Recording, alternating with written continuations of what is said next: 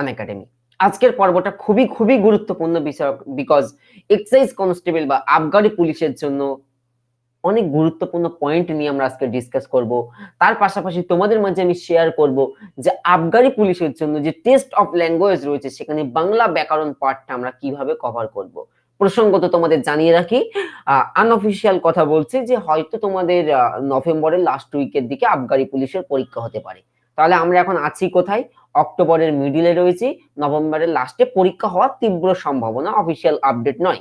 So সময় কিন্তু বেশি নয় এবং চ্যাপ্টার কিন্তু টেস্ট অফ ল্যাঙ্গুয়েজ বেশ একটু জটিল জটিল, খটোমটো আমরা সবসময় রপ্ত করি না এই টপিকটা। সো একটু মন দিয়ে তোমাদের দেখতে হবে এবং তোমাদের ভালো লাগলে আমি পরপর চ্যাপ্টারগুলোকে কন্টিনিউ করবো everyday. Good morning all of you guys, কেমন আছো? সকলকে অনেক সুপ্রভাত, সকালে শুভেচ্ছা। আমি বহুত তোমাদের এই ক্লাসটা করানোর জন্য বহুত প্রমোশন করেছি, তোমাদের মাঝে প্রচুর লিঙ্ক শেয়ার করেছি যে তোমরা সকলে এনরোল করো। তো আশা করি আজকের ভিডিও থেকে কিছু একটা তোমরা পাবে, এতটুকু তোমরা বিশ্বাস রাখতে পারো। হ্যাঁ, বাংলায় কিছু আজকে ডিসকাস করব, ভাস্কর দাস। সকলে শুনতে বা দেখতে পাচ্ছ? তাহলে আমি ক্লাসটি শুরু করতে পারি। সকল দর্শক বন্ধু তোমরা নিশ্চয়ই শুনতে বা দেখতে পাচ্ছ, আমাকে একটু কনফার্মেশন দেবে, তাহলে ক্লাসটি শুরু করতে পারি। রায়হান বলছে ইয়েস, আকাশ বলছে yes, Nizamuddin yes, Saddam yes. চলো তাহলে আজকের পর্বটা শুরু করি। পর্বের শুরুতেই আমি তোমাদেরকে বলতে চাই, যে কোনো পরীক্ষার ক্ষেত্রে যদি তোমার পরীক্ষা সংক্রান্ত প্রস্তুতি তোমার ভালো থাকে, পরীক্ষা হয় সহজ। কারণ ওই না জানলে পানি আর না জানি তো আসমানি, ব্যাপারটা শুনুনি, যে জানলে তো পানি, না জানলে আসমানি। মানে কি, তুমি যদি কোনো কিছু জানো, মানে অপশন, মানে কঠিন প্রশ্ন যদি তোমার কাছে জানা থাকে তাহলে তোমার কাছে সহজ বলে মনে হবে। তো এই হচ্ছে বিষয়বস্তু, সুতরাং প্রিপারেশন হাই রাখতে হবে। এবারে এক্সারসাইজে তোমাদের প্রিলি ফার্স্ট যে এক্সামটা ফেস করছে 100 নম্বরের পরীক্ষা, রাইট? ভালো করে মন দিয়ে শুনে নাও, একটু রিভাইজ করে নাও। 100 নম্বরের পরীক্ষা, তোমরা টেস্ট অফ ল্যাঙ্গুয়েজ সেখান থেকে 50 নম্বর থাকবে, এদিকে জেনারেল অ্যাওয়ারনেস এবং রিজনিং থেকে 50 নম্বর।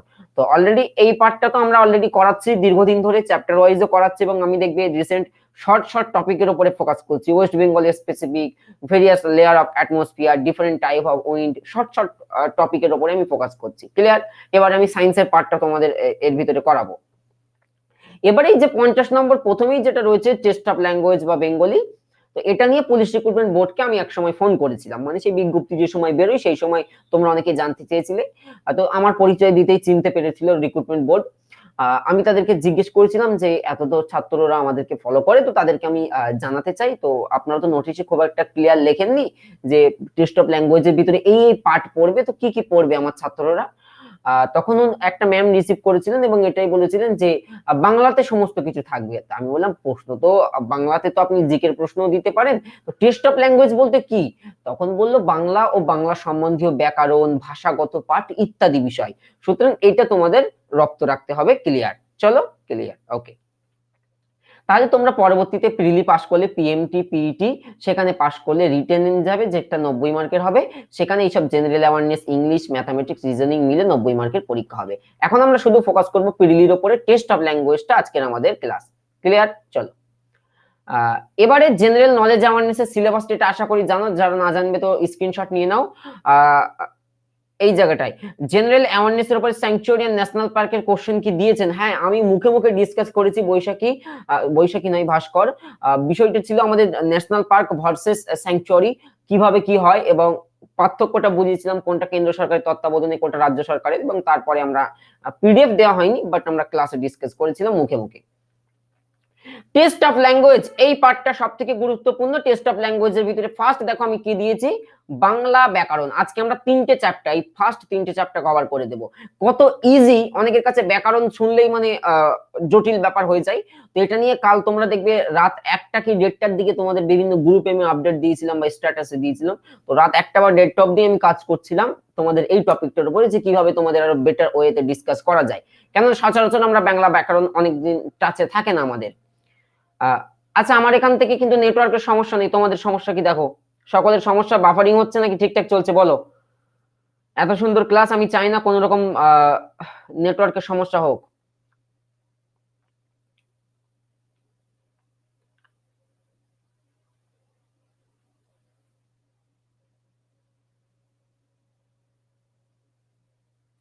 না, আশা করি সমস্যা নেই, ঠিক আছে, চলছে। আমি নিজেও দেখছি, আমি এই যে প্রথম দেখলাম যে ক্লাস এইভাবে দেখতে হয়, জীবনের প্রথম। চলো, ভেরি গুড। তো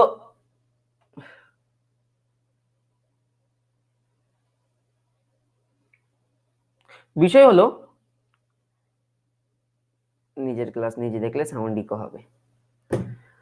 বিষয় হলো বাংলা ব্যাকরণ। এর ভিতরে প্রথমে আমরা করব বাংলা ব্যাকরণের ক্রমবিকাশ। তার মানে কি, সেই চ্যাপ্টারে আমরা ডিসকাস করব কিভাবে বাংলা ব্যাকরণ এলো, বা বাংলা ব্যাকরণের প্রয়োজনীয়তাটা কি, বা বাংলা ব্যাকরণের ইতিহাস কি। এখান থেকে 2 থেকে 3টে এমসিকিউজ হয়, যে প্রথম বাংলা ব্যাকরণ কোন ব্যক্তি রচনা করেছিলেন, তারপরে আসে যে রাজা রামমোহন রায়ের এখানে ভূমিকা কি, কেননা বাংলা ব্যাকরণের ক্ষেত্রে তার একটা বিশেষ সম্পর্ক রয়েছে, সেটা হচ্ছে বাংলা ব্যাকরণের ক্রমবিকাশ বলতে বাংলা ব্যাকরণের হিস্ট্রি বা ব্যাকগ্রাউন্ড বা পটভূমি। ক্লিয়ার? তারপরে আসে বাংলা ভাষা রীতি, সেখানে ওই যে সাধু ভাষা, চলিত ভাষা, গদ্যরূপ, লেখ্যরূপ ইত্যাদি বিষয়। তারপরে বাংলা ধ্বনিতত্ত্ব থাকবে আমাদের টপিক। এই হচ্ছে তোমার ওভারঅল বিষয়বস্তু ব্যাকরণের। শব্দের ব্যুৎপত্তিগত শ্রেণী বিভাগ থাকবে, শব্দের উৎসগত শ্রেণী বিভাগ, কারক, সমাস, সর্বনামের শ্রেণী বিভাগ, বিশেষণের শ্রেণী বিভাগ, প্রয়োগ, উৎসক ও প্রত্যয়। এই হচ্ছে ওভারঅল ব্যাকরণের চ্যাপ্টার। আমি আবার রিপিট করছি, এই হচ্ছে আমার বাংলা ব্যাকরণের মূল টপিক।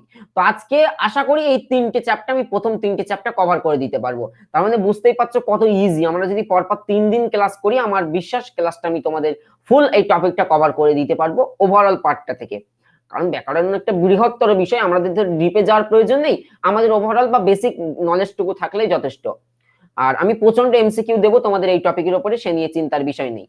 তো প্রথম আমি যে টপিকে যাচ্ছি সেখানে রাখছি বাংলা ব্যাকরণের ক্রমবিকাশ। প্রথম টপিক শুরু হচ্ছে বাংলা ব্যাকরণের ক্রমবিকাশ। ক্লিয়ার? চলো।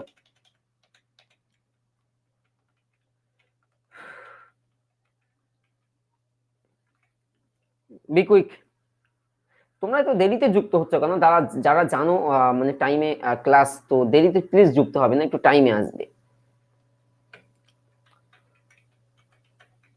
ফার্স্ট তাহলে আমরা শুরু করছি, টপিকটা দেখে নাও। উপরে খাতা পেন নাও, খাতা পেন ছাড়া কিন্তু ক্লাস সম্ভব নয় এই ব্যাকরণের পার্টটা, কারণ আমরা কিন্তু কেউই ব্যাকরণ বিশেষজ্ঞ নয়। আবার রিপিট করছি, সো আমাদেরকে বারবার পড়ে পড়ে রপ্ত রাখতে হবে। টার্মগুলো কঠিন পাবো, তোমাদের সুবিধার্থেই বলছি। সুতরাং তোমরা রপ্ত করার মাধ্যমে কিন্তু এটাকে মুখস্থ রাখতে পারো। তো প্রথম টপিক হচ্ছে বাংলা ব্যাকরণের ক্রমবিকাশ, বলতে বাংলা ব্যাকরণের যে হিস্ট্রি বা পটভূমি সেটাই আমরা ডিসকাস করব। তো সেখানে আসো, ফার্স্ট মাতৃভাষায় ব্যাকরণ পড়ার উদ্দেশ্যটা কি ছিল। মাতৃভাষায় বলতে বেঙ্গলি গ্রামার। আমরা অনেক সময় ইংরেজিতে ব্যাকরণকে আমরা বাংলাতে বলি যে বেঙ্গলি গ্রামার, তাই তো? আর ইংরেজিতে যেমন আমার ইংলিশ গ্রামার রয়েছে। তো ইংলিশ তো গ্রামার রয়েছে, যেখানে আমরা নাউন, প্রোনাউন, ভার্ব, অ্যাডভার্ব বিভিন্ন কিছু নিয়ে ডিসকাস করি। তো মাতৃভাষায় অর্থাৎ বাংলাতে আমার এই ব্যাকরণ পড়ার উদ্দেশ্যটা কি, এর পটভূমিটা কি। প্রাচীনকালে আমরা জানি ভারতবর্ষে আর্যদের আগমন ঘটেছিল, খ্রিস্ট জন্মের আগে আর্যদের আগমন ঘটে, এবং তখনই আসে বেদ। কিন্তু বেদ ছিল বৈদিক ভাষা, বেদ ছিল বৈদিক ভাষা। মূলত দেখো এখান থেকে ডট ডট লাইন দিয়ে আমি সংস্কৃত ভাষা মেনশন করেছি। তার মানে কি, এই যে বৈদিক ভাষা, এই বৈদিক ভাষা থেকেই সৃষ্টি হয় তৎকালীন সময়ে সংস্কৃত ভাষার। কিন্তু এখানে একটা ব্যারিয়ার ছিল, বা এখানে একটা বাধা ছিল। এই সংস্কৃত ভাষা শুধুমাত্র ব্রাহ্মণ সম্প্রদায় ছাড়া কিংবা সমাজের আভিজাত শ্রেণী ছাড়া আর কাউকে ব্যবহার করতে দিত না, কারণ এই ভাষা ছিল জটিল এবং এই ভাষা সকলকে শেখানো হতো না, সাধারণ মানুষকে শেখানো হতো না। তো ভাষা কি? ভাষা হচ্ছে ভাব বিনিময়ের মাধ্যম। ভাষাকে আমরা কি বলি? ভাষা হচ্ছে ভাব বিনিময়ের মাধ্যম, ভাব বিনিময়ের মাধ্যম। এই যে আমি তোমার মাঝে এই যে কিছু শেয়ার করছি, এটা কি ভাষার মাধ্যমেই করছি। বাকযন্ত্রের সাহায্যে উচ্চারিত শব্দ, সেটাই হচ্ছে আমার ভাষা। তো ভাষার মাধ্যমে আমি কিন্তু তোমাদের কাছে ভাবটাকে বিনিময় করছি। তাহলে প্রাচীনকালে আর্যদের সময়ে, আর্যরা প্রাচীনকালে ভারতে আসে খ্রিস্ট জন্মের আগে, এবং বেদ রচনা হলো। তো বেদ ছিল বৈদিক ভাষা। সেই বৈদিক ভাষা থেকে আস্তে আস্তে ধীরে ধীরে রূপান্তরিত সংস্কৃত ভাষার আবির্ভাব ঘটে। কিন্তু সংস্কৃত ভাষা কারা ইউজ করতো? ব্রাহ্মণ সম্প্রদায় কিংবা সমাজের আভিজাত ব্যক্তিরা ইউজ করতো। জটিল ছিল, কঠিন ছিল তো প্রকৃতপক্ষে, কিন্তু এই ভাষা দিয়ে মানুষ কথা বলতো না। মানুষের কথার ক্ষেত্রে যে ভাষাটা ইউজ করতো তার নাম প্রাকৃত ভাষা, নট প্রকৃত। কি ভাষা? প্রাকৃত ভাষায় মানুষ কথোপকথনের ক্ষেত্রে করত। তখনই মাতৃভাষায় বাংলা ব্যাকরণের পড়ার উদ্দেশ্যটা চলে আসে। তার কারণ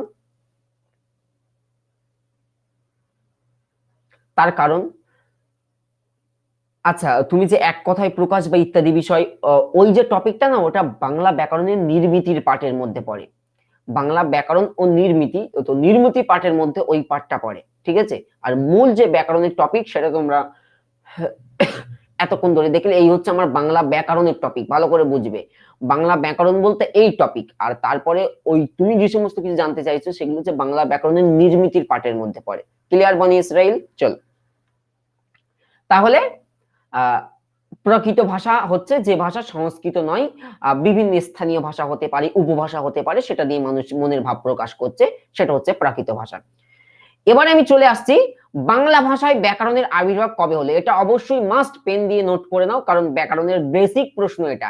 যেমন কম্পিউটার চ্যাপ্টার পড়াতে গিয়ে তোমাদের প্রথমেই বলেছিলাম যে কম্পিউট শব্দ থেকে এসেছে কম্পিউটার শব্দ, সেখানে কম্পিউটারের জনক কে ইত্যাদি বিষয় যখন আমরা ডিসকাস করেছিলাম, ঠিক তেমনি ব্যাকরণের ক্ষেত্রে এটা জানবো। নামটা তোমরা অনেক সময় এন.বি.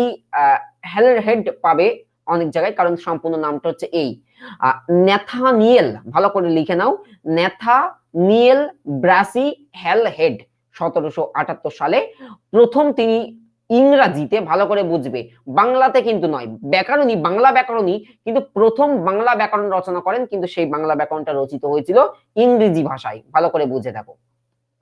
তাহলে প্রথম যদি তোমাকে প্রশ্ন আসে প্রথম বাংলা ব্যাকরণ কে রচনা করেন, উত্তর কি হবে? Nathaniel Brassey head. কিন্তু সেই বাংলা ব্যাকরণটা রচনা হয়েছিল ইংরেজি ভাষাতে। ক্লিয়ার? বুঝতে পারছি? কারণ অনেক সময় এই জায়গায় ডাউট তোমাদের মধ্যে ক্লিয়ার হয়, অপশনে রাজা রামমোহন থাকলে অনেকে রাজা রামমোহন দিয়ে ফেলে। কারণ আমি রিসেন্ট গতদিন আমি একটা, তোমাদের নয় অন্য একটা ব্যাচে আমারই ছাত্রদের এক্সাইজেরই, তাদের একটা মক জিজ্ঞেস করছিলাম যে ভাই বাংলা ব্যাকরণের প্রতিষ্ঠিত বা বাংলা ব্যাকরণ প্রথম কে প্রবর্তন করেন, সেখানে রাজা রামমোহন রায়কে উল্লেখ করেছে, কেউ ঈশ্বরচন্দ্র বিদ্যাসাগরকে উল্লেখ করেছে। তার আগে তোমাদেরকে জানিয়ে রেখি, তার আগেও 1778-এ ন্যাথিয়েল ব্রাসি হেড বলে যিনি ছিলেন, তিনি বাংলা ব্যাকরণ রচনা করেন, কিন্তু সেটা ইংরেজি ভাষায়। তারপরে চলে আসছে রাজা রামমোহনের ভূমিকা। সেকেন্ড পয়েন্টে দেখার চেষ্টা করো, সালটা হচ্ছে 1826। তিনি প্রথম যে বাংলা ব্যাকরণ রাজা রামমোহন রায় রচনা করেছিলেন তার নাম the grammar of the Bengali language. The grammar of the Bengali language কাদের জন্য? এটা কিন্তু আমাদের জন্য নয়, এটা করেছিল তিনি বিদেশিদের জন্য, যারা বিদেশিরা বাংলা ভাষা শিখতে চায়। আজকে আমরা যে ইংরেজি ভাষা শিখছি, ইংরেজি ভাষা শেখার জন্য আমাদের গ্রামারের প্রয়োজন, গ্রামার ছাড়া তো আমরা ইংরেজি ভাষা বলতে বা লিখতে পারবো না, তাই না? কারণ ইংরেজি গ্রামারে দুর্বলতা থাকলে আমি সেন্টেন্সই তো গঠন করতে পারবো না। সেন্টেন্সের যে অফিশিয়াল সেন্টেন্সের যে স্ট্রাকচার, সাবজেক্ট ভার্ব অবজেক্ট, কোথায় আইএনজি লাগাবো, কোথায় ইএস লাগাবো, এইগুলো তো আমরা জানবো না যদি না ইংলিশ গ্রামার পড়ি। তো আমরা যেমন ইংলিশ ভাষা শিখছি, বিদেশিদের ভাষা তো আমরা শিখছি, তো অনেকেও আছে আমাদের বাংলা ভাষাটাকে শিখতে চাই, তাদের জন্য বাংলা ব্যাকরণের প্রয়োজন। সেটা প্রথম রাজা রামমোহন রায় করেন 1826 সালে। তারপরে চলে আসছে তাহলে রাজা রামমোহন রায় আমাদের ছাত্রদের জন্য কি করলেন? ছাত্রদের জন্য তিনি পরবর্তীতে দেখো 1826-এ বিদেশিদের জন্য the grammar of Bengali language প্রকাশ করলেন, এবং 1833 সালে রাজা রামমোহন রায় বিশেষত ছাত্রদের জন্য বা পাঠকদের উদ্দেশ্যে গৌড়ীয় ব্যাকরণ চালু করলেন। কি কোটেশন দিয়ে লিখবে? গৌড়ীয় ব্যাকরণ 1833। এই হচ্ছে বাংলা ব্যাকরণের ইতিবৃত্ত। চলো, ক্লিয়ার লেখা হয়েছে? এবং বুঝতে পেরেছো? না পারলে অবশ্যই ডাউট করবে বা আমাকে জানাবে। দেখে নাও দেখে নাও দ্রুত। তাহলে আমি যদি তোমাকে প্রশ্ন করি গৌড়ীয় বাংলা ব্যাকরণ কে রচনা করেন, চারটি অপশন দেব, ঈশ্বরচন্দ্র বিদ্যাসাগর, রামরাম বসু, আর দিলাম মনে করো এন.বি. হেড এবং রাজা রামমোহন রায়। তুমি কি বলবে? গৌড়ীয় ব্যাকরণ কে রচনা করেন? গৌড়ীয় ব্যাকরণ কে রচনা করেন? রাজা Rammohan Roy. Very good Sheikh Nizamuddin Sweety Das, very good. তারপরে যদি প্রশ্ন করি বাংলা ব্যাকরণ প্রথম কে রচনা করেন, বাংলা ব্যাকরণ প্রথম কে রচনা করেন, অপশন দিচ্ছি NB. Head, William Carey, Mohammad Shahidullah এবং ডক্টর সুনীতি কুমার চট্টোপাধ্যায়। বাংলা ব্যাকরণ প্রথম কে রচনা করেন? এই যে ন্যাথিয়েল ব্রাসি হেড বা এন.বি. হেড। তোমাদেরকে বলে রাখি অপশনে অনেক সময় সম্পূর্ণ নাম দিচ্ছে না, আমি অনেকগুলো প্র্যাকটিস সেট দেখেছি এরকম এন.বি. হেড বা বাংলাতে এরকম লেখা এন.বি. হেড, তো তোমরা যেন গুলিয়ে ফেলো না। ক্লিয়ার? সেই কারণে আমি সম্পূর্ণ নাম লিখিয়ে দিয়েছি। ক্লিয়ার? আর এখান থেকে আরেকটা প্রশ্ন হয়, সেটা হচ্ছে কে সর্বপ্রথম, দেখো এই যে এন.বি. হেড বাংলা ব্যাকরণ রচনা করলেন, কিন্তু কে সর্বপ্রথম বাংলায় টাইপ সহযোগে বাংলা ব্যাকরণ মুদ্রণ করেন? এই যে বাংলা ব্যাকরণটা মনে করো এই ব্যক্তি তৈরি করলেন, কিন্তু এই ব্যাকরণটাকে টাইপ করার পরে কোন ব্যক্তি মুদ্রণের কাজে দিয়েছিলেন? তার নাম হচ্ছে ব্রাসি হেড। তার নাম কি? ব্রাসি হ্যালহেড অর্থাৎ এই ব্যক্তিটাই, ক্লিয়ার। ওই এনবি হ্যালহেড মানে সম্পূর্ণ নাম বলতে গেলে ন্যাথিয়েল ব্রাসি হ্যালহেড টাইপ সহযোগে সেই সময় প্রবর্তিত হয়। আর প্রথম কোন বাঙালি বাংলা ভাষায় রচনা করেন, সেক্ষেত্রে তোমরা রাজা রামমোহন রায় উত্তর দেবে। আর বাংলা ভাষার ব্যাকরণ যখন তোমরা বলবে ঈশ্বরচন্দ্র বিদ্যাসাগর বললে অবভিয়াসলি নো ডাউট, ঠিক আছে। চলো পরবর্তী প্রশ্ন আমি চলে যাচ্ছি, পরবর্তী টপিক। তাহলে বাংলা ব্যাকরণের ক্রমবিকাশ থেকে, হ্যাঁ, ব্রাসি হ্যালহেড আর এনবি হ্যালহেড একই জিনিস, তার নামের শর্ট ফর্ম এবং ফুল ফর্ম, ক্লিয়ার। তো বাংলা ব্যাকরণের ক্রমবিকাশ বলতে তোমরা এইটুকুই পড়বে। দেখো আরো অনেক কিছু রয়েছে, তোমাদেরকে আমি সকলেই বলেছি মার্কেট থেকে একটা বই তোমরা কিনে রাখো। মার্কেট থেকে একটা 150 থেকে 150 টাকার মানে 150-এর আশেপাশে দাম হবে একটা ব্যাকরণ বই কাছে রাখো, 9-10 এর বই রাখলেই যথেষ্ট। আর এই বাংলা ব্যাকরণের ক্রমবিকাশের মধ্যে এইটুকু মোটামুটি তোমরা দেখে রাখতে পারো। নেক্সট টপিক আমি চলে আসছি বাংলা ভাষা রীতি, উপরে হেডিং করো বাংলা ভাষা রীতি। বাংলা ভাষা রীতি, নেক্সট হেডিং হচ্ছে আমাদের বাংলা ভাষা রীতি, হেডিং হয়েছে। চলো বাংলা ভাষা রীতিটা কি, দেখো ভাষা কি, ভাষা হচ্ছে ভাব বিনিময়ের মাধ্যম। ভালো করে আমার মতো ছক করেও লিখতে পারো। আমি খুব গতকাল রাতে এটা তোমাদের জন্য আমি সুন্দরভাবে রিপ্রেজেন্ট করার জন্য আমি খুব ভালোভাবে খেটে তোমাদের জন্য তৈরি করেছি, তো তোমরাও এইভাবে লিখে নিতে পারো। আর একটা বিষয়, পিডিএফ তোমরা অনেকে ডিমান্ড করে যে দাদা পিডিএফ পাচ্ছি না কেন, তো অলরেডি তোমাদের পিডিএফ ক্লাসের শেষে অলরেডি দেখলাম আনএকাডেমি সিস্টেমে এটা সার্ভারে অটোমেটিক আপলোড হয়ে যায়, তোমরা চাইলে ডাউনলোড করতে পারবে, ক্লিয়ার। হ্যাঁ সায়ন মাহাতো, আমি দেখেছি, লক্ষ্য করেছি, পিডিএফ রিড করতে পারলে গুড। তো ভাষা কি, ফার্স্ট আমরা আসছি, টপিক হচ্ছে বাংলা ভাষা রীতি, ক্লিয়ার। আমি পড়বো এখন আমরা বাংলা ভাষা রীতি। তো ভাষার মধ্যে কি থাকে, ভাষা থাকে, উপভাষা থাকে। এই যে আমাদের মালদার অনেক ছেলে থাকে, বিশেষ করে তোমাদের মধ্যে আছে কি জানি না, মালদার আমার অনেক ছেলে রয়েছে, কিংবা পুরুলিয়ার অনেক ছেলে রয়েছে না, তারা আমাকে যখন ফোন করে কিছু জানতে চাই, আমি কিছু মানে বুঝতে পারি না, মানে অনেকের বুঝতে পারি, ম্যাক্সিমামের ক্ষেত্রে বোঝা যায়, কিন্তু সেই ছেলেটার পার্টিকুলারলি তার কথা আমি কিছু বুঝতে পারি না, তাকে আমি বলি ভাই তুমি পাশের কাউকে দাও, সে আমাকে বুঝিয়ে দিচ্ছে। তো এরকম একটা কেস ঘটেছিল, কারণ সে ইন্টারভিউ এর আগের দিন আমাকে ফোন করেছিল ডাব্লিউবিপির ক্ষেত্রে।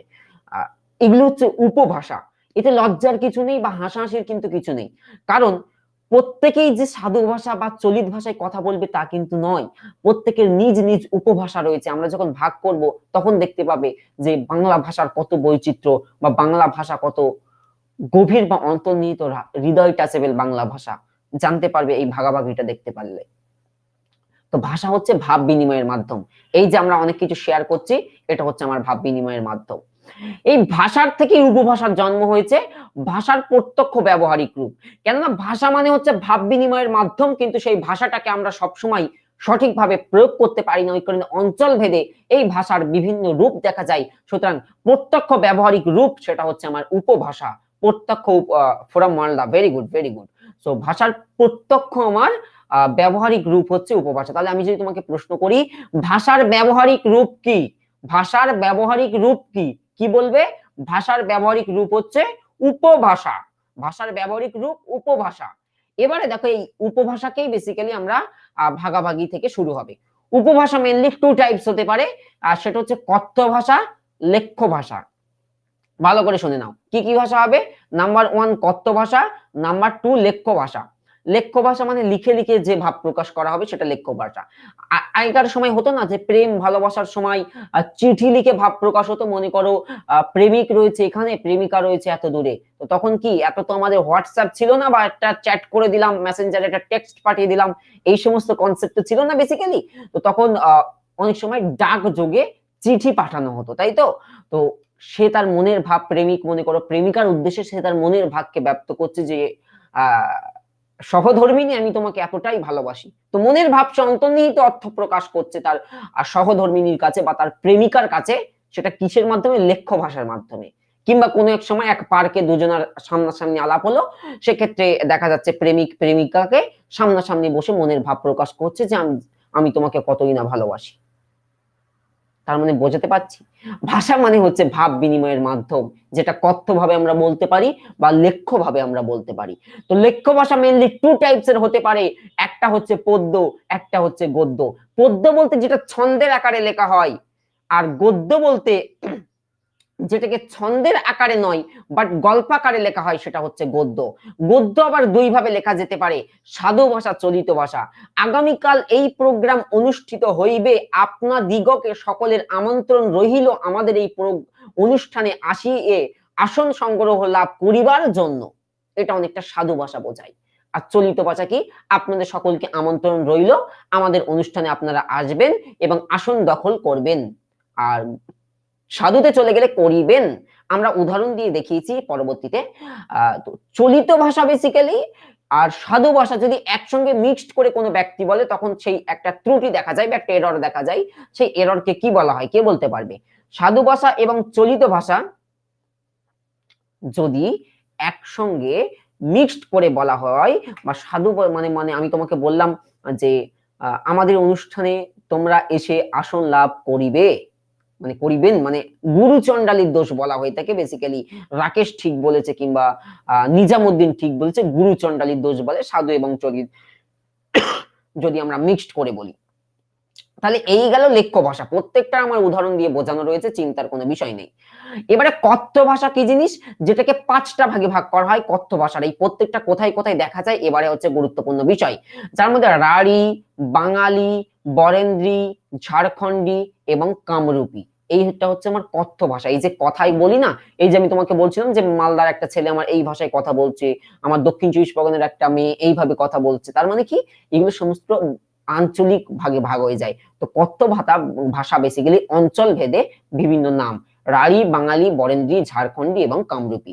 এবারে আমি শুরু করছি এই পোর্শনটা থেকে, ঠিক আছে? এই পোর্শনটা থেকে শুরু করছি কথ্য ভাষা। দেখো, এই যে আমাদের উপভাষাগত অঞ্চল বিভাগটা একটু দেখার চেষ্টা করো। ফর এক্সাম্পল রাঢ়ী কোথায় দেখা যায় একটু দেখার চেষ্টা করো।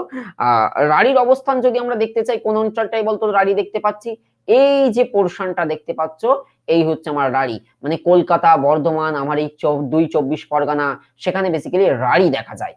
ঝাড়খণ্ডী কোথায় দেখা যায়, পুরুলিয়া, আসানসোল, মেদিনীপুর, এই যে চত্বরটা এখানে ঝাড়খণ্ডী দেখা যায়। পরবর্তীতে আমি তোমাদের দেখিয়েছি ছক করে কোনটা কোথায় দেখা যায় যদিও, ঠিক আছে। আর এ পাশে ওপরেরটা হচ্ছে আমার এই বরেন্দ্রী, ওপরে বরেন্দ্রী। আর এই যে অসমের চত্বরটা বেসিক্যালি সেটা হচ্ছে তোমার সিলেটি ভাষা টাইপের, কিংবা বাংলাদেশে যে সিলেট রয়েছে ওই পার্বত্য অঞ্চল, ওটা বেসিক্যালি সিলেটি ভাষা। আর বাঙালি যে প্রপার বাঙালি ভাষা, এই ঢাকা, খুলনা, রাজশাহী, নবাবগঞ্জ, বরিশাল, কুমিল্লা কিংবা আমাদের আগরতলা, এই যে ভাষাটা সেটা হচ্ছে আমার প্রপার বাঙালি ভাষা। এবারে ছকের মাধ্যমে দেখো রাঢ়ী কোথায় দেখা যায়। রাঢ়ী মুর্শিদাবাদ, নদিয়া, বর্ধমান, বীরভূম, মানে অর্থাৎ অবস্থানটা তোমাদের মনে রাখতে হবে। ক্লিয়ার? অপর পাশে বাঙালি কোথায়, এই ময়মনসিংহ, ঢাকা, ফরিদপুর, যশোর, খুলনা, বরিশাল, নোয়াখালী, এই যে ত্রিপুরা, ওই যে আগরতলা বলছিলাম না, বেসিক্যালি এই হচ্ছে আমার বাঙালি। বরেন্দ্রী কোথায়, মালদহ, আমার দিনাজপুর, রাজশাহী, পাবনা এবং বগুড়া। তারপরে ঝাড়খণ্ডী ভাষা কোথায়, ঝাড়খণ্ড, মানভূম, সিংভূম, পুরুলিয়া, সাঁওতাল পরগনা যে জেলাটা, পশ্চিম বর্ধমান, মেদিনীপুর, এখানে হচ্ছে ঝাড়খণ্ড। আর কামরূপী একেবারে আমাদের উত্তরের যে জেলাগুলো, জলপাইগুড়ি, কোচবিহার, দার্জিলিং, আর ওপাশে বাংলাদেশ সীমান্তে চলে গেলে রংপুর ইত্যাদি। আর আসামের পার্ট পরে সেটা হচ্ছে গোয়ালপাড়া। এই হচ্ছে আমার ভাষা রীতি বা কোথায় কোনটা দেখা যায়। তোমরা ছবির মাধ্যমে ওভারঅল মনে রাখতে পারো অথবা এই চার্টের মাধ্যমে মনে রাখতে পারো যে কোথায় এই যে কোন ভাষা দেখা যায়। বগুড়া কি বাংলাদেশ? হিরো আলমের নাম শুনেছো? হিরো আলম বাংলাদেশের নায়ক। হিরো আলম বগুড়া থেকে বিলং করে, ঠিক আছে? বগুড়া থেকে বিলং করে। মাঝখানে ওদের ওখানে ভোটেও দাঁড়িয়েছিল হিরো আলম, বাট আলটিমেট হেরে যায়। হিরো আলম হচ্ছে বগুড়ার ছেলে। চলো, হিরো আলমকে দেখে হাসো না, হিরো আলমের ফলোয়ার কত জানো? অনেক ফলোয়ার। চলো, বেসিক্যালি কথ্য ভাষা, লেখ্য ভাষা, তো এই হচ্ছে আমার কথ্য ভাষা বোঝা গেছে কোথায় কোথায় দেখা যায়। এবার একটা উদাহরণ দেখা যাক, যে এবারেই তো মজা লাগবে ভাই, এবারেই তো ইন্টারেস্ট পাবে তোমরা। ব্যাকরণে রস আছে ভাই। কেমিস্ট্রিতে বা আমাদের 11-এ যখন আমি পড়তাম তখন যে রসায়ন চ্যাপ্টারটা ছিল, হঠাৎ মনে করো মাধ্যমিক হচ্ছে চটি বইয়ের গল্প, মাধ্যমিক হচ্ছে এরকম চটি বইয়ের গল্প, ক্লিয়ার? তো মাধ্যমিক থেকে হঠাৎ যখন 11-এ চলে গেলাম এরকম মোটা বই, তো স্যাররা বলতো তোমরা ছিলে মনে করো পুকুরে বা জলাশয়ে, সেখান থেকে সমুদ্রে এসছো, তো স্যার বলতো রসায়ন মানে রসের আয়ন, এখানে অনেক মজা পাবে, এরকম গল্প ছলে পড়াতো। তো এক্স্যাক্টলি বাংলা ব্যাকরণেও মজা রয়েছে যদি আমরা মজা নিয়ে পড়তে পারি। তো আমরা যদি আমাদের এই উপভাষাগুলোর একটা করে উদাহরণ দেখি, রাঢ়ী মানে আমাদের যে 24 পরগনা কলকাতা যেখানে দেখা যায় রাঢ়ী, সেখানে রাঢ়ীতে আমরা বেসিক্যালি কি দেখতে মানে ভাষাটা কেমন বলবে দেখো, তখন তার বড় ছেলে খেতে গিয়েছিল, তখন তার বড় ছেলে খেতে গিয়েছিল, সে বাড়ির কাছে যেমনি পৌঁছলো অমনি নাচ গান বাজনার শব্দ শুনতে পেল। এটা হচ্ছে আমাদের রাঢ়ী ভাষা, সকলেই শুনেছো বেসিক্যালি এরকম ভাষা। আমিও নিজে অনেক সময় বোধহয় এরকম সময় বলি, এরকম ভাষাই বলি বোধহয় রাঢ়ী, কারণ আমার 24 পরগনা রাঢ়ীর মধ্যে পড়ে। তারপরে সে প্রপার বাঙালি যেটা মানে যে ময়মনসিংহ, খুলনা, ঢাকা, রাজশাহী ওই যে চত্বরটাই বাঙালি যেটা দেখা যায়, তারা এরকম বলে। বাংলাদেশে বলে না যে ছাওয়াল, বাংলাদেশের নাটকগুলো দেখবে খুবই ভালো লাগে, খুবই সুন্দর বাংলাদেশের নাটকগুলো করে, বেসিক্যালি 30 থেকে 35 মিনিটের নাটকগুলো খুবই ভালো করে। তো ওখানে একটা জিনিস দেখবে, খুবই শিক্ষিত শিক্ষিত ফেমাস পার্সোনালিটি, কিংবা আমি যেমন অনলাইনে পড়াই, বাংলাদেশেও একজন পরিচয় রয়েছেন, তিনি বাংলাদেশে অনলাইনে পড়ায়, ঠিক আছে। তো তারাও দেখবো পাবলিক স্পিকিং যখন করে বা ক্লাসের মধ্যেও আইছিলা, গেছিলা, খাইছিলা এরকম কথা বলে। তো যেটা আমাদের কাছে অড অড লাগলেও ওদের ভাষাটাই এরকম। সেটা হচ্ছে তার বর ছাওয়াল মাঠে গিয়েছিল, মাঠে আইছিল, সে বাড়ির দিকে যতই আইগাবার লাগলো ততই বাজনা আর নাইচ শুনবার লাগলো। এটা হচ্ছে বাঙালি প্রপার যে বাঙালি ভাষা, সেটা হচ্ছে এই। ক্লিয়ার? তাহলে এই ভাষাটা কোথাকার? এই যে ময়মনসিংহ, ঢাকা, চট্টগ্রাম, ফরিদপুর সেখানকার ভাষা হচ্ছে এই। অপরপক্ষে কামরূপী ভাষা, কামরূপী কোথাকার ভাষা? ভালো করে দেখার চেষ্টা করে। আমাদের উত্তরে যারা তোমরা বিলং করছো, আমার জলপাইগুড়ি, হ্যাঁ এক্স্যাক্টলি বনি, জলপাইগুড়ি, আমার কইরা থেকে করে, এই যে ব্যাপারটা মানে করে থেকে কইরা, তারপরে আমার উপরের যে আমার জেলাগুলো রয়েছে, কোচবিহার, ভেরি গুড, দিনাজপুর, তোমরা এই কামরূপী ভাষাটা বেশি ইউজ করো এরকম। তখন তার বড় বেটা, তখন দেখো ছেলে থেকে বেটা হয়ে যাচ্ছে। ভালো করে একটা জিনিস দেখার চেষ্টা করো, রাঢ়ী বা আমাদের কলকাতার ছেলেরা বলছিল ছেলে বলছিল, বাংলাদেশে চলে যাও ঢাকা, তারা বলছে ছাওয়াল, এবার আমাদের পশ্চিমবঙ্গের ওপরে চলে যাও, তারা বলছে বেটা। ক্লিয়ার? সুতরাং কামরূপীতে কি তারা বলছে, তখন তার বড় বেটার পাতার বাড়িতে আইছিল, পাছদ তার আস্তে আস্তে বাড়ির কাছেও যায়া নাচা গান, এই যে দেখো যে থেকে নাচ যায়া হয়ে গেল, নাচ গান সোর শুনবার পাইল। এটা হচ্ছে কামরূপী ভাষা বেসিক্যালি। এবার বেসিক্যালি আসছে ঝাড়খণ্ডী ভাষাটা, যেটা বেসিক্যালি ঝাড়খণ্ড, মানভূম, সিংভূম আর আমাদের পশ্চিমবঙ্গের মধ্যে এই যে পশ্চিম বর্ধমান, বাঁকুড়া, পুরুলিয়ার চত্বরটা পড়ে, এই যে সেই পুরুলিয়ার ভাষা এই যে এখন আমরা শুনবো, সেটা হচ্ছে এই যে ওই লোকটার বড় বেটা, সরাসরি ওই লোকটার বড় বেটা তখন খেতে গেছিল, সে ফিরতি সময় যেখানে আপনাদের ঘরের পাশে হাফ ডালো, তখন নাচ বাজনার ধুম শুনতে পালো।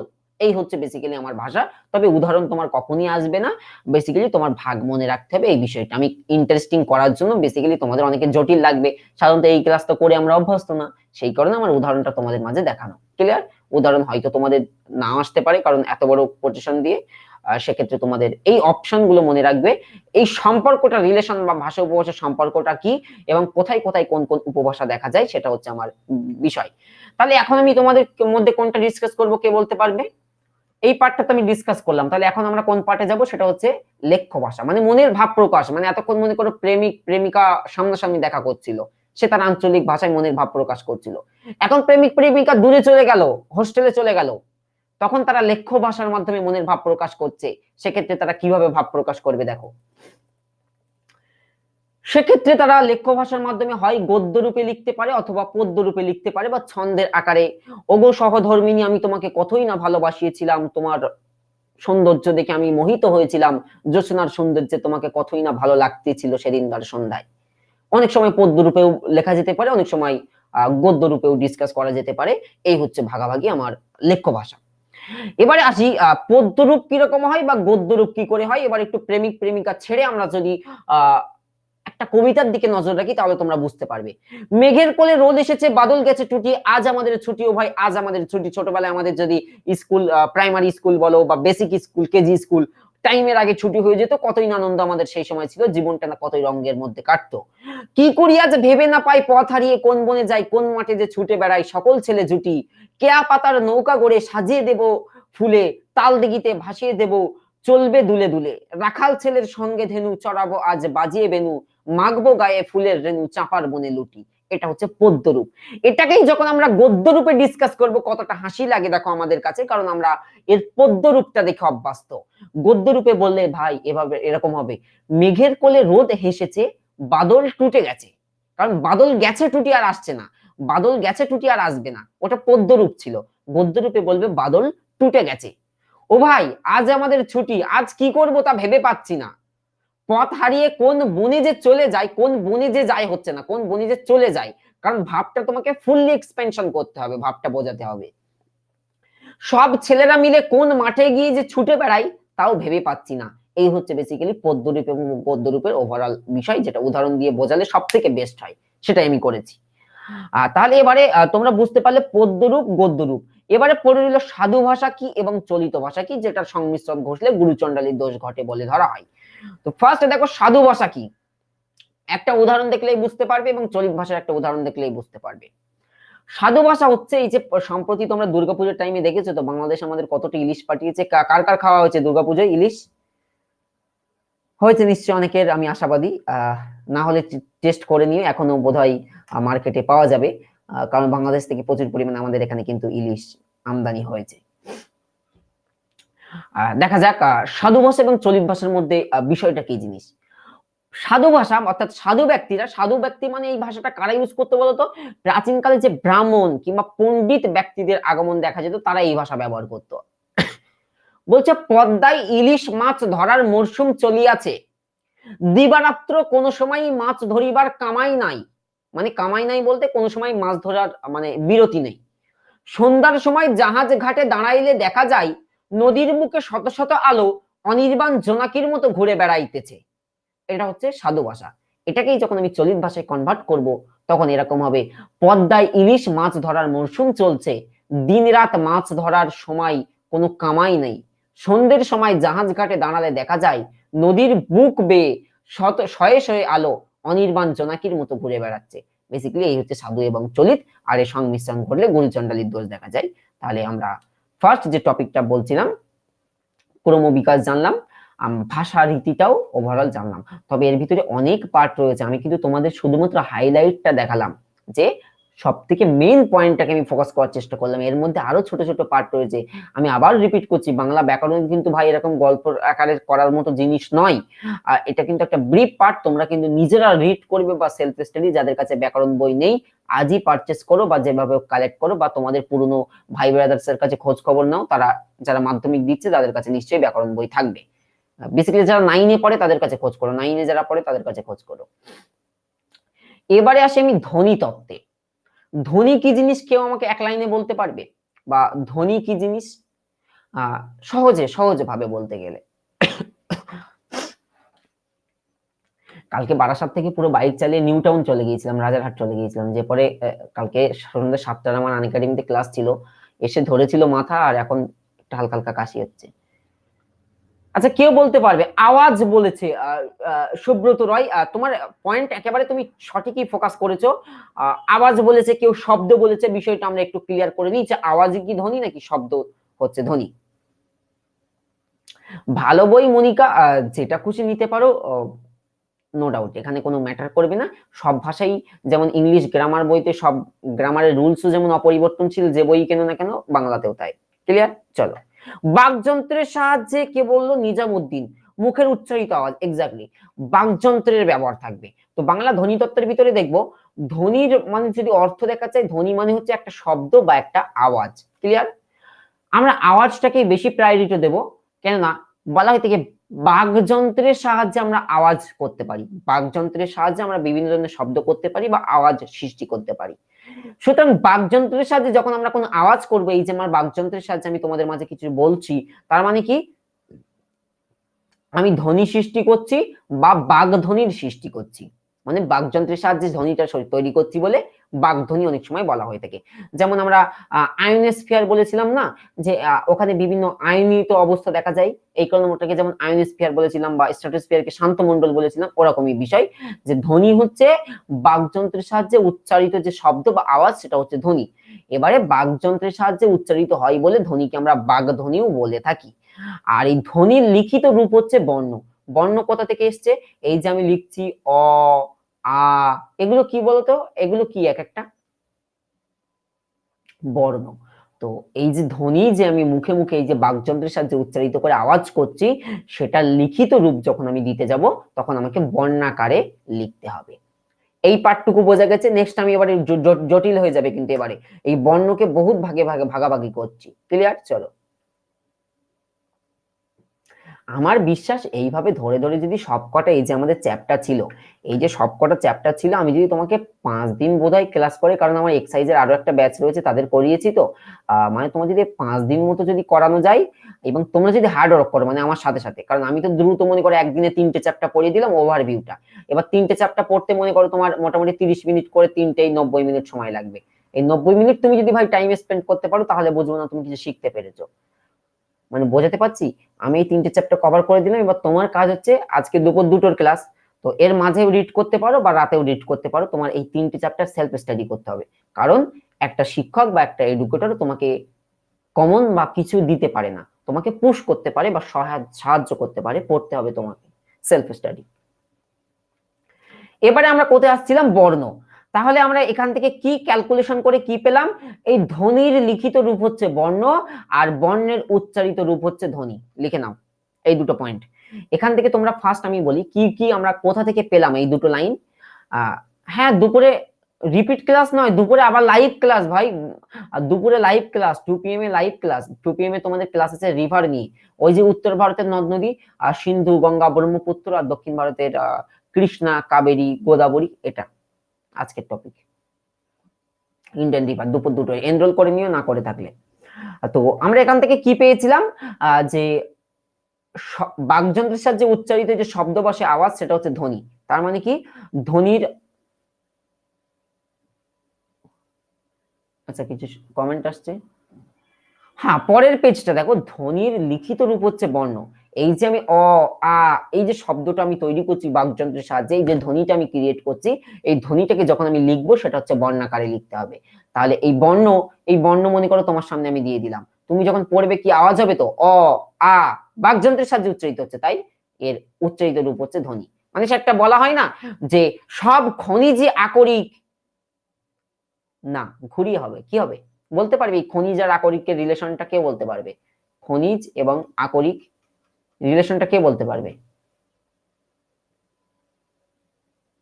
বেসিক্যালি খনিজ মানে হচ্ছে হিউজ থিংস, খনিজ মানে হিউজ থিংস, কিন্তু যে সমস্ত খনিজ থেকে সহজে সহজে তুমি তোমার ধাতুটাকে নিষ্কাশন করতে পারবে তাদেরকে আকরিক বলে।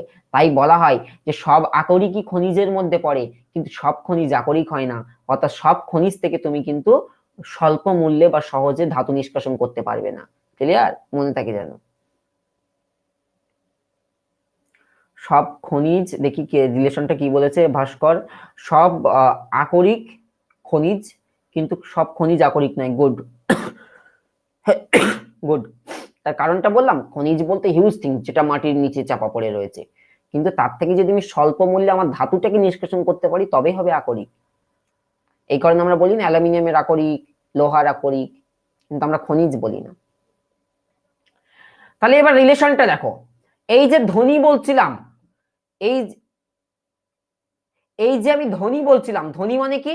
বাকযন্ত্রের সাহায্যে উচ্চারিত এই যে শব্দ বা এই যে আওয়াজ, সেটাই হচ্ছে আমার ধ্বনি, সেটাই তো আমার ধ্বনি, তাই তো?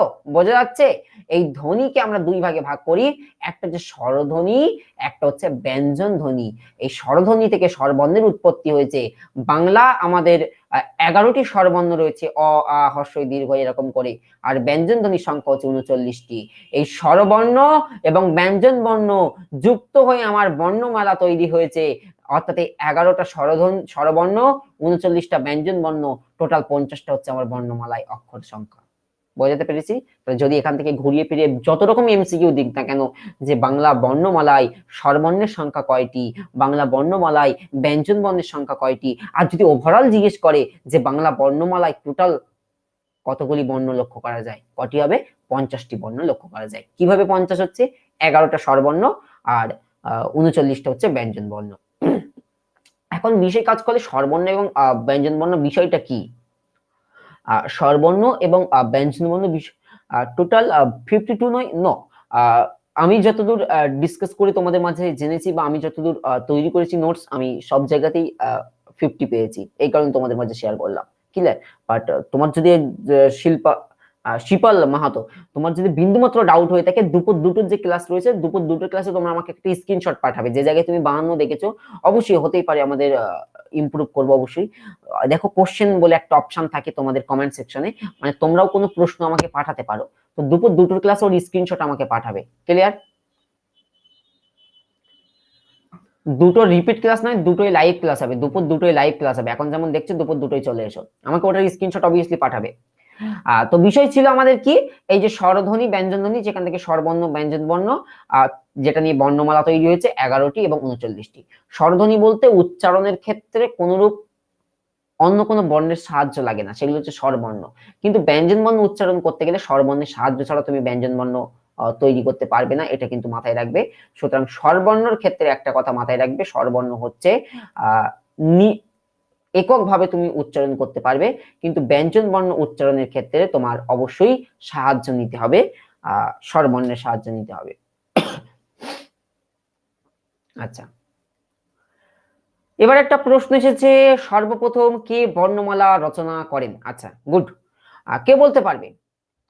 বলেই তোমাদের মাঝে সর্বপ্রথম কে এই বর্ণমালা বা কারা এই আবিষ্কার করেছিলেন, এর কিন্তু সুস্পষ্ট তথ্য কিন্তু এখনো বিদ্যমান নয়।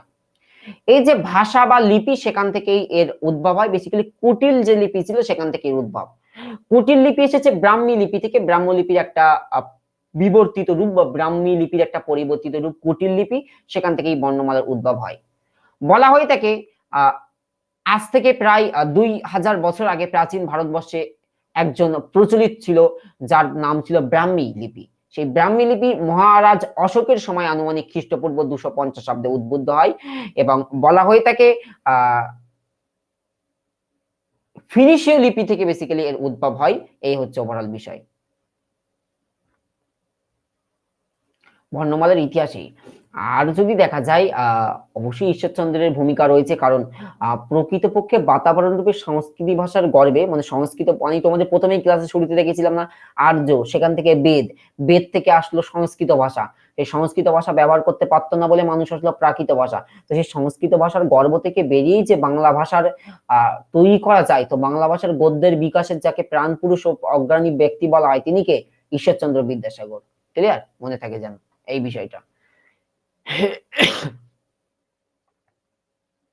ঈশ্বরচন্দ্র বিদ্যাসাগরের বর্ণ পরিচয়ের যে প্রথম ভাগ, সেই প্রথম ভাগে তোমার এই যে অ আ হর্ষ দীর্ঘ সমস্তটা আমরা কিন্তু ক্লিয়ারলি দেখতে পাই। আমি আচ্ছা, আমাদেরকে 35 বলছে, আমি তোমাদেরকে রিপিট করব, আমাকে ওই পোরশনটা একটু স্ক্রিনশট দুপুর দুটোর ক্লাসে আমাকে পাঠিও। তাহলে এবারে চলে আসছে এই যে ধ্বনি, ধ্বনি যেখানে স্বরবর্ণ পেয়েছিলাম আমরা 11টা, ব্যঞ্জন বর্ণ পেয়েছিলাম 39টা। স্বরবর্ণকে আমরা দুই ভাগে ভাগ করি, হ্রস্বস্বর এবং দীর্ঘস্বর। তোমাকে জিজ্ঞাসা হতেই পারে যে স্বরবর্ণের কোনগুলো হ্রস্বস্বর? হ্রস্বস্বর মানে কি? আদতে স্বরবর্ণ মানে কি নিজে নিজে উচ্চারণ করা যায়, তবু স্বরবর্ণের মাধ্যমে হ্রস্বস্বর মানে কে বলতে পারবে? যেগুলো উচ্চারণে কম সময় লাগে, টাইম কনজিউমটা অনেক লেস হয়, যেমন অ, আ, হ্রস্বই। আবার হ্রস্বও বলতে গেলে টাইম বেশি লাগবে, ঠিক আছে, দীর্ঘও বলতে গেলে টাইমটা বেশি লাগবে। দেখো প্রকৃতপক্ষে চারটি হচ্ছে তোমার হ্রস্বস্বর, মানে টাইম স্পেন্ডটা বা টাইম কনজিউমটা বহুত কম হয়। অ, আ, হ্রস্বই, রি, এটা হচ্ছে হ্রস্বস্বর। আর দীর্ঘস্বর হচ্ছে আমার 7টি, যেটা উচ্চারণ করতে অপেক্ষাকৃত হ্রস্বস্বরের থেকে বেশি সময় লাগে, যেমন আ, দীর্ঘই, হ্রস্বও, সরি দীর্ঘও, এ, ওই, ও, ও, এগুলো হচ্ছে আমার দীর্ঘস্বর। বেসিক্যালি টাইম বেশি লাগে, টাইম কম লাগে এর উপরে, বিশেষ করে ধ্বনিতত্ত্বের এই কনসেপ্টটা। এবারে আমরা যে বিষয়টার প্রতি ফোকাস রাখবো সেটা হচ্ছে শব্দের ব্যুৎপত্তিগত শ্রেণীবিভাগ, যেটা আমি তোমাদের আগামী ক্লাসে করাবো। তবে আজকের ক্লাসে তাহলে আমরা 3টে পোরশন কভার করলাম। এখন কি করাবো? এমসিকিউ করাই, তোমাদের বিভিন্ন জিএস এর কোশ্চেন ডিসকাশন করি সকলের মধ্যে, কি বলো? আচ্ছা, তোমাদের ব্যাকরণের এই পার্টটা একটু বোঝা গেছে, একটু ইজি হয়েছে? আমি তাহলে মাথায় মাথায় একটু সাজিয়ে নাও। প্রথমে কি বললাম? ওভারঅল কোনো স্লাইডে আমি যাব না, কোনো স্লাইডে যাব না। ফার্স্ট দেখো বাংলা মাথাতে সাজাতে পারছো বা ইমাজিন করতে পারছো কি? দেখো কি বললাম, বাংলা ব্যাকরণের ক্রমবিকাশ। সেখানে আমি কি বলেছিলাম? প্রথম বাংলা ব্যাকরণ যে ব্যক্তি রচনা করেছিলেন, বলেছিলে তোমরা, বলো প্রথম বাংলা ব্যাকরণ কোন ব্যক্তি রচনা করেন? প্রথম বেঙ্গলি গ্রামার কোন ব্যক্তি রচনা করেন? কি বলেছিলাম? সেই বি হ্যালহেড। হ্যালহেড প্রথম রচনা করেন। তারপরে চলে আসলো রাজা রামমোহন রায়ের কথা। তিনি দা গ্রামার অফ বেঙ্গলি ল্যাঙ্গুয়েজ প্রকাশ করলেন বিদেশিদের জন্য। তারপরে কি হলো? ছাত্রদের জন্য তিনি কোন ব্যাকরণ তৈরি করলেন? ছাত্রদের জন্য রাজা রামমোহন রায় কোন ব্যাকরণ তৈরি করলেন? ছাত্রদের জন্য গৌড়ীয় ব্যাকরণ। ভেরি গুড শরীফ, গৌড়ীয় ব্যাকরণ তৈরি করলেন। তাহলে এই ছিল ব্যাকরণের ক্রমবিকাশ। তারপরে চলে আসলাম ভাষারীতি, যেখানে ভাষা পেয়েছিলাম মানে ভাব বিনিময়ের মাধ্যম। তারপরে উপভাষা এসেছিল, ভাষারই প্রত্যক্ষ রূপ বা ভাষার প্রচলিত রূপ বা ভাষাকে প্রকাশের ক্ষেত্রে যেটা আমরা ইউজ করি বা প্রত্যক্ষ যেটা অ্যাপ্লিকেবল, সেটা হচ্ছে আমার উপভাষা। উপভাষাকে দেখো আমরা ভাগ করেছিলাম, লেখ্য রূপে করতে পারি, গদ্য রূপে করতে পারি। এই হচ্ছে মোটামুটি আমার ওভারঅল বিষয়। ভাষা রীতি, তারপরে ধ্বনিতত্ত্ব আমরা করেছিলাম। পিডিএফ ডাউনলোড করে নেবে এবং নিজেরা রিড করবে। এখানে তোমাদের জন্য একটা অ্যানাউন্সমেন্ট রয়েছে আনএকাডেমির তরফ থেকে, সেটা করিয়েই আমরা এমসিকিউ এর দিকে যাব। ক্লিয়ার? অ্যানাউন্সমেন্টটা দেখে নাও। আর তোমরা অনেকে প্লাসে সাবস্ক্রিপশন নিতে চাও, বেসিক্যালি তোমাদের ক্ষেত্রে এই যে স্পেশাল ক্লাসগুলো আনএকাডেমি ব্যবস্থা করে, তার পাশাপাশি এভরিডে আমার ক্লাসের শিডিউল বলছি 7 PM এবং 9:30 আমি তোমাদের ক্লাস করাই। 7 PM এবং 9:30 PM আমি তোমাদের ক্লাস করাই। তো WBCS সহ পশ্চিমবঙ্গের সমস্ত সরকারি চাকরির পরীক্ষার জন্য অনলাইন কোচিং হচ্ছে WBPSC প্লাস আনএকাডেমিতে, যেখানে তোমরা এরকম ক্লাস দেখতে পাবে। আর টপ এডুকেটরস দ্বারা, কিন্তু এখানে তোমরা অনেকে ছবি দেখতে পাও না বা কোন কোন এডুকেটররা ক্লাস করান, সেরা শিক্ষক যাদের অনেক বছরের অভিজ্ঞতা রয়েছে তারাই কিন্তু এখানে ক্লাস করিয়ে থাকেন। ছবিতে তোমরা দেখতে পাচ্ছ, এই যে আমাদের আলামিন রহমান রয়েছে, অভিজিৎ স্যার রয়েছেন, সব্যসাচী সাহা। অলরেডি এখানে টপ এডুকেটরের সংখ্যা হচ্ছে এই, আরো দেখতে পারবে শিক্ষকের তালিকা। এই হচ্ছে ওভারঅল আমাদের শিক্ষক, তোমরা কাউন্ট করলেই বুঝতে পারবে এখানে ওভারঅল 35 প্লাস শিক্ষক রয়েছেন। এখন তোমরা বলবে দাদা এতগুলো শিক্ষকের ক্লাস কি করে করবো? ফর এক্সাম্পল মনে করো অভিজিৎ স্যার জিওগ্রাফি করান, আমি তোমাদের জিওগ্রাফির পোর্শন দেখি, মনে করো হিমাদ্রি স্যার জিওগ্রাফি দেখছেন, তার মানে কি হচ্ছে তোমাদের অনেকগুলো স্যারের থেকে তোমরা ক্লাস পাবে। তখন তোমাদের যে ক্লাসটা সুইটেবল বা যে স্যার প্রথম থেকে শুরু করছেন সেই ক্লাসগুলো করবে। ক্লিয়ার? এতগুলো শিক্ষক তোমাদের চয়েস মতো যার খুশি ক্লাস করতে পারবে এখানে সাবস্ক্রিপশন নেওয়ার পরে। এই হচ্ছে তোমাদের ওভারঅল টিচার যারা প্রত্যেকদিন লাইভ ক্লাস করে থাকেন, এভরিডে, ইচ এন্ড এভরিডে। কোন কোন টপিক ক্লিয়ার হয়? Quantitative aptitude, polity, science and technology, তার ভিতরে যত আমাদের ওই যে বিজ্ঞানের পার্ট পড়ে, লাইফ সায়েন্স, ফিজিক্যাল সায়েন্স, জিওগ্রাফির কিছু পার্ট পড়ে যেগুলো হচ্ছে সায়েন্স এন্ড টেকনোলজির মধ্যে। সিলেবাস এন্ড প্রিপারেশন বলতে কিছু এক্সাম ওরিয়েন্টেড, মনে করি যে এক্সাইজ কনস্টেবল বা পিএসসি ক্লার্ক, সেই কিছু এক্সাম ওরিয়েন্টেড এখানে ক্লাস চলছে। দেখো 8টা কোর্স এখানে অলরেডি লাইভ রয়েছে। কারেন্ট অ্যাফেয়ার্স ডেইলি আপডেট করা হয়, ইকোনমিক্স পার্ট করানো হয়, হিস্ট্রি, তোমাদের হিস্ট্রির জন্য অলরেডি খুব ভালো ভালো 4-5 জন শিক্ষক রয়েছেন।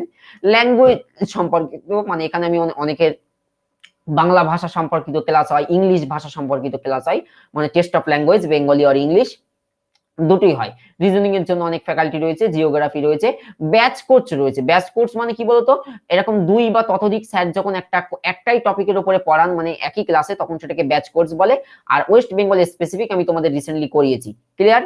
এটা হচ্ছে তোমাদের ওয়েস্ট বেঙ্গল স্পেসিফিক, এই হচ্ছে টপিক আনএকাডেমিতে কভার হয় এতগুলো শিক্ষকের দ্বারা।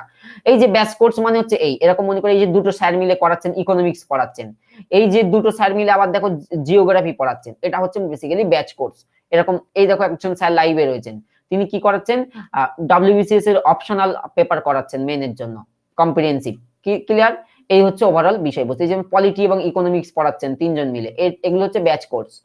সবগুলো অ্যাক্সেস করতে পারবে একবার ভর্তি হলে। তো তোমরা ফোনের মাধ্যমে যে কোনো জায়গা থেকে সমস্ত স্যারদের লাইভ ক্লাস দেখতে পাবে। যদি একটা লাইভ ক্লাস মিস হয়, প্রত্যেকটা রেকর্ডিং এর অপশন তোমরা পেয়ে যাবে, যে কোনো সময় যে কোনো জায়গা থেকে তোমরা এরকম রেকর্ডিং ঘরে বসে দেখতে পারবে, সেটা তোমরা সব শিখে যাবে।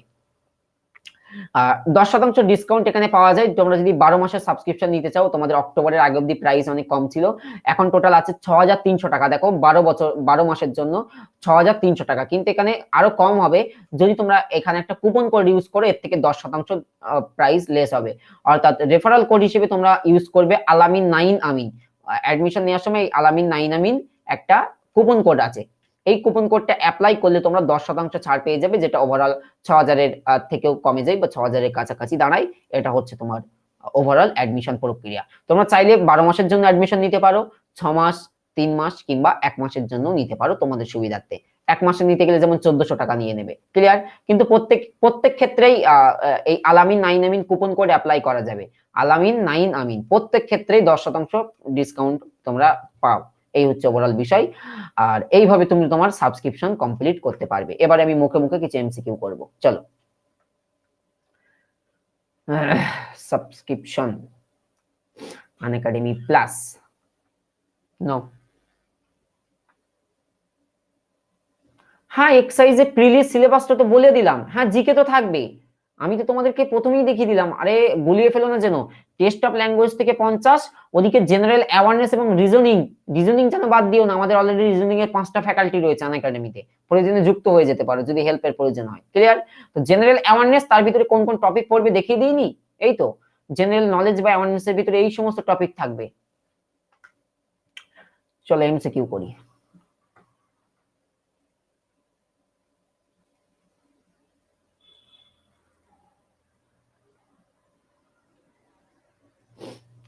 হ্যাঁ, ক্লাস সাহিত্য ইতিহাস নয়, অলরেডি সবকিছু থেকেই ক্লাস করা যেতে পারে, তবে আমাদের ধীরে ধীরে শুরু করতে হবে।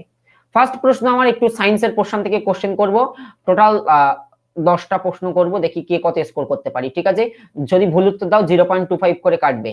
যদি ভুল উত্তর দাও 0.25 করে নিজেকে এলিমিনেট করবে। ক্লাসের শেষে আমি দেখতে চাই 10-এর মধ্যে কে কত পাও। ক্লিয়ার? 10-এর মধ্যে কে কত পাও, তোমাদের মধ্যে নিজেদের মধ্যে একটা লড়াই শুরু করে দিলাম। প্রথম প্রশ্ন আমার আসছে, বেরি রোগ কোন ভিটামিনের অভাবে হয়? একদম দ্রুত উত্তর দেবে। বেরি রোগ কোন ভিটামিনের অভাবে হচ্ছে? বলো।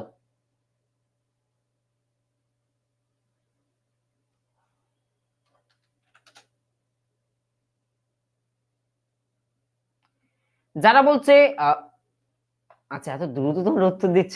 আচ্ছা আচ্ছা আচ্ছা। এত দ্রুত উত্তর দেওয়ার দরকার নেই, ধীরে ধীরে সকলে যারা পাচ্ছে না তাদেরকেও তো করাতে হবে না, সকলের জন্য আমি। ওকে, চলো ক্লিয়ার করো। ভিটামিন কি নেব? বি 1 যারা বলেছে, অর্থাৎ অপশন বি যারা বলেছে ভিটামিন বি 1, সেটা হচ্ছে বেরি রোগ। তাহলে আমি এখানে সমস্ত ভিটামিন সম্পর্কে বলে দিচ্ছি, একটু শুনে নাও। অল ভিটামিন সম্পর্কে, ভিটামিন এ থেকে শুরু করে ভিটামিন কে পর্যন্ত আমি মুখে মুখে বলে দিচ্ছি, একটু শুনে নাও কোন ভিটামিনের অভাবে কি রোগ হয়। ফার্স্ট ভিটামিন এ, যার রাসায়নিক নাম হচ্ছে রেটিনল। ভিটামিন এ রাসায়নিক নাম রেটিনল, যার অভাবে রাতকানা রোগ দেখা যায় বা ত্বকে হ্রাস দেখা যায়। Vitamin B 1, vitamin B complex, আদতে কমপ্লেক্সের মধ্যে অনেকগুলো ভিটামিন, বি 1 থেকে বি 12 পর্যন্ত। তো বি 1, যার রাসায়নিক নাম হচ্ছে থায়ামিন বা থাইমিন, যার অভাবে বেরি রোগ হয়, প্রশ্ন যেটা জিজ্ঞাসা হয়েছে। তারপরে ভিটামিন বি 2, রাইবোফ্লাভিন, এর প্রভাবে যে রোগটা হয় অভাবে, সেটা হচ্ছে অ্যারিবোফ্লাভিনোসিস। তারপরে আছে ভিটামিন বি 3, যার রাসায়নিক নাম হচ্ছে নিয়াসিন, যার অভাবে প্লেগরা রোগ হয়। প্রচুর প্রশ্ন আছে, ভিটামিন বি 3 রাসায়নিক নাম কি? নিয়াসিন, অভাবে কি রোগ হয়? প্লেগরা রোগ হয়। তারপরে ভিটামিন বি 5, পেন্টাথোইক অ্যাসিড, প্যারাথেসিসিয়া রোগ লক্ষণ প্রকাশ পায়। তারপরে ভিটামিন বি 6, পাইরোক্সাইন, এর অভাবে রক্ত শূন্যতা। ভিটামিন বি 9, রাসায়নিক নাম ফলিক অ্যাসিড, বা ফলিক অ্যাসিড মানে বুঝতে পারছো মহিলাদের সঙ্গে সম্পর্কিত। তো ফলিক অ্যাসিডের অভাবে ডেফিসিয়েন্সি দেখা যায় during pregnancy time and is associated with birth defect, জন্মগত ত্রুটি। মাতৃকালীন অবস্থায় মহিলা প্রেগনেন্ট রয়েছে, সেই সময় যদি ভিটামিন বি 9 এর অভাব ঘটে, ফলিক অ্যাসিডের রাসায়নিক নাম, তখন জন্মগত বা বাচ্চার ত্রুটি দেখা যায়। তারপরে ভিটামিন বি 12, সায়ানোকোবালামিন, এক্ষেত্রে অ্যানিমিয়া রোগ লক্ষণ প্রকাশ পায়। ভিটামিন সি, রাসায়নিক নাম হচ্ছে অ্যাসকর্বিক অ্যাসিড, স্কারভি রোগ হয়। ভিটামিন ডি, কোল ক্যালসিফেরল যাকে বলা হয়ে থাকে, রিকেটস এবং অস্টিওমেলেসিয়া। রিকেটস বেসিক্যালি শিশুদের ক্ষেত্রে প্রকাশ পায় এবং অস্টিওমেলেসিয়া বড়দের ক্ষেত্রে। অস্টিও মানে বুঝতে পারছো যে অস্থি বা বোন স্ট্রাকচার কিন্তু দুর্বল হয়ে যায়, ওইখানে রিকেট রোগীর পা গুলো দেখবে বাঁকা, হাতগুলো বাঁকা, অর্থাৎ বডি স্ট্রাকচার সম্পূর্ণ চেঞ্জ হয়ে যায়। ভিটামিন ই, টোকোফেরল, এর অভাবে অ্যানিমিয়া রোগ লক্ষণ প্রকাশ পায়। এবং অবভিয়াসলি ভিটামিন কে, যার অভাবে কি হয় তোমরা বলবে। ভিটামিন কে, তার অভাবে কি রোগ হয়? আমি রাসায়নিক নাম এবং প্রত্যেকটা অভাবজনিত রোগ বলে দিলাম দ্রুতই। অলরেডি এর আমার একটা পিডিএফও দেওয়া রয়েছে, তোমরা ডাউনলোড করে নিও।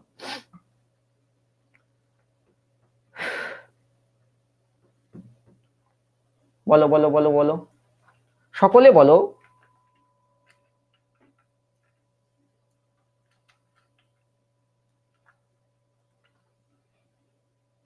এর মধ্যে আবার ভূগোলের প্রশ্ন কে করলো? কি জিজ্ঞেস করছে? তেহরিবাঁধ কোথায় অবস্থিত? তেহরিবাঁধ ভাই উত্তরাখণ্ড রাজ্য, উত্তরাখণ্ড রাজ্যে। চলো নেক্সট প্রশ্ন, আর লোহিত রক্তকণিকা যাকে আমরা কি বলে থাকি, আরবিসি, রেড ব্লাড সেল, কোথায় সৃষ্টি হয়?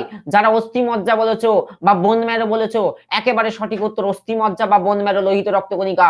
লোহিত রক্তকণিকা বা আরবিসি, রেড ব্লাড সেলের কাজ কি? শ্বাসবায়ু তথা অক্সিজেন পরিবহন করা হচ্ছে এর কাজ। ক্লিয়ার? অস্থিমজ্জা।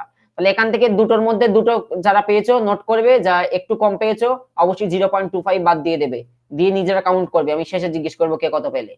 পরবর্তী প্রশ্ন, জলে নিমজ্জিত দণ্ডকে বাঁকা দেখানোর কারণ কি?